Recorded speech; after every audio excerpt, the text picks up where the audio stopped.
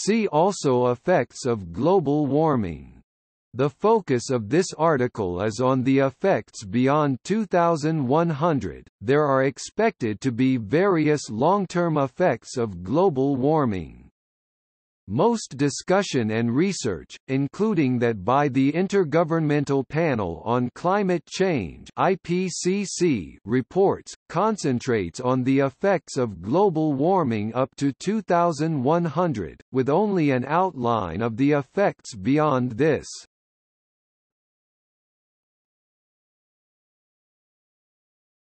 Topic: Ice loss and sea level rise. Meltwater from melting ice sheets and glacier retreat contributes to a rise in the future sea level. Antarctica. Concern has been expressed about the stability of the West Antarctic Ice Sheet (WAIS). In 2002, Vaughan and Spouge argued that the WAIS most likely will not collapse in the next few centuries. In an inaugural article for members of the National Academy of Sciences elected in 2005, Timothy Lenton and others suggest that a collapse of the West Antarctic ice sheet could occur within a millennium. Specifically, they state, although the timescale is highly uncertain, a qualitative WAIS change could occur within this millennium, with collapse within 300 years being a worst-case scenario. Rapid sea level rise greater than 1 meter per century is more likely to come from the WAIS than from the Greenland ice sheet. A study in 2015 found that assuming cumulative fossil fuel emissions of 10,000 gigatons of carbon, the Antarctic ice sheet could melt completely over the following millennia, contributing 58 meters to global sea level rise, and 30 meters within the first 1,000 years.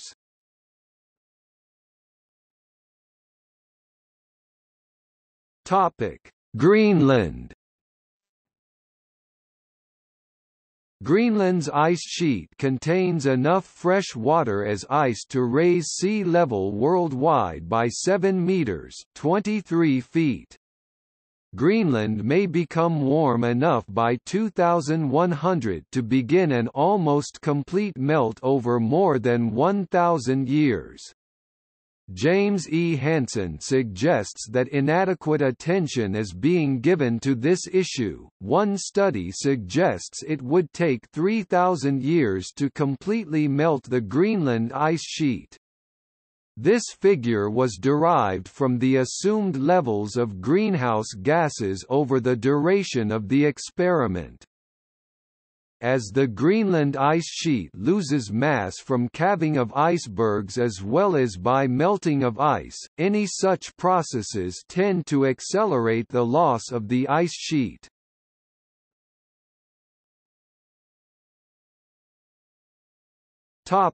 Millennial-timescale events. Some long-term effects happen over thousands, not hundreds, of years.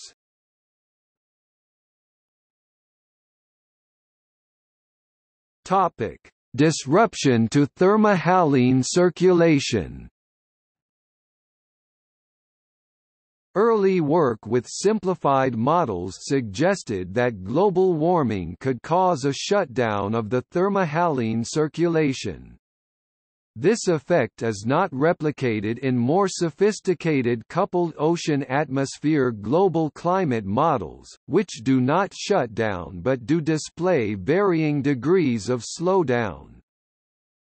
This may take a considerable time to occur, as Nudi and Stocker found, again from a simplified model, when thermohaline shutdowns can occur thousands of years after the warming has stopped.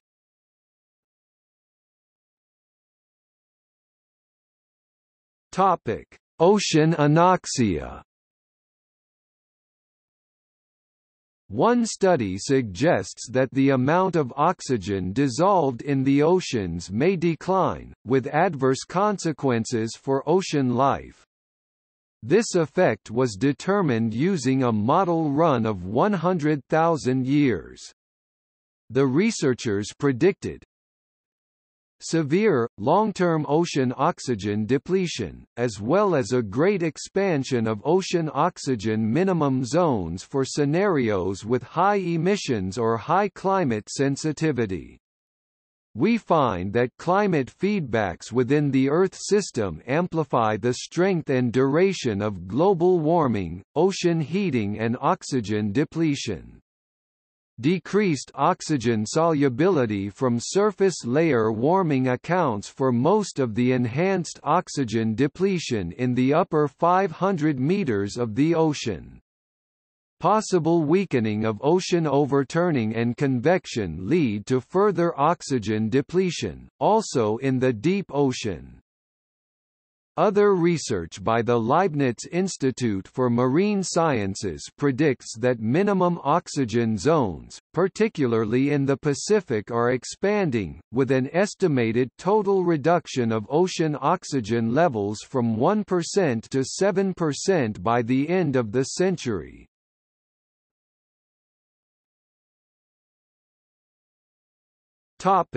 Clathrate decomposition. Methane clathrate, also called methane hydrate, is a form of water ice that contains a large amount of methane within its crystal structure.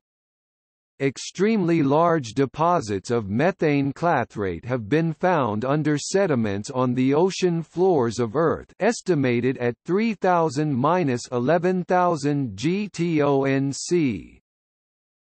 MacDonald suggests clathrate volumes are about 11,000 GT of carbon for ocean sediments, and about 400 GT for sediments under permafrost regions.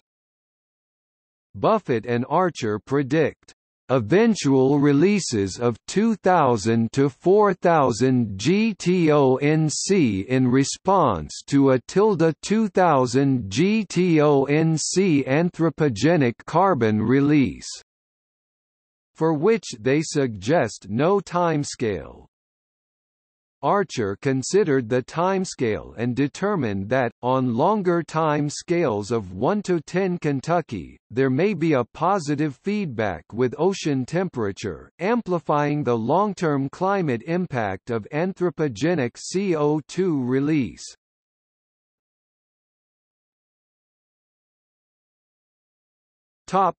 Carbon dioxide levels in the atmosphere. Stabilizing the global average temperature would require large reductions in CO2 emissions, as well as reductions in emissions of other greenhouse gases such as methane and nitrous oxide. Emissions of CO2 would need to be reduced by more than 80% relative to their peak level. Even if this were achieved, global average temperatures would remain close to their highest level for many centuries. As of 2016, emissions of CO2 from burning fossil fuels had stopped increasing, but The Guardian reports they need to be reduced to have a real impact on climate change. Meanwhile, this greenhouse gas continues to accumulate in the atmosphere. In that context, The New York Times reported that scientific installations analyzing oceanic air detected the excess carbon dioxide in the atmosphere rose at the highest rate on record in 2015 and 2016. It has been suggested that this rise in CO2 levels is the result of changing absorption patterns of the ocean and land surface, in that they may have reached the limit of their ability to absorb carbon dioxide.